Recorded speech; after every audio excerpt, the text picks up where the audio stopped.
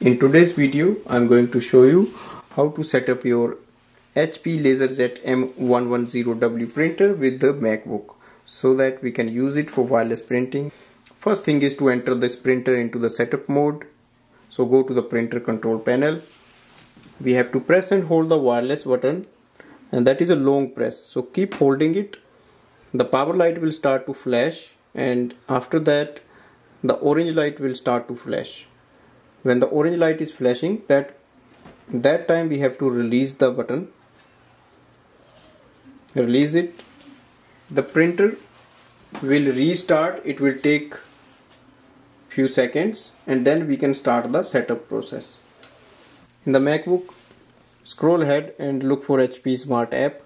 You can download this app from the App Store.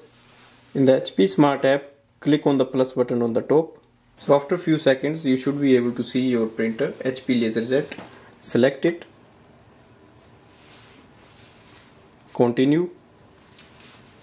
It's going to connect with the Wi-Fi network. Continue. Now we have to press the Wi-Fi button on the printer. So go to the printer screen. Press it once. Continue the setup in your MacBook.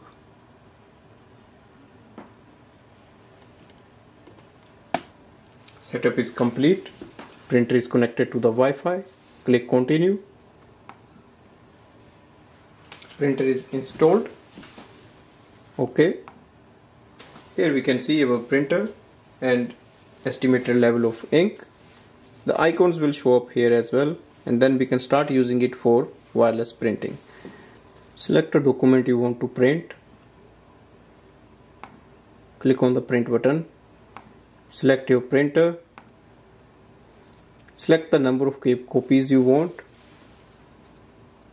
and give a print command.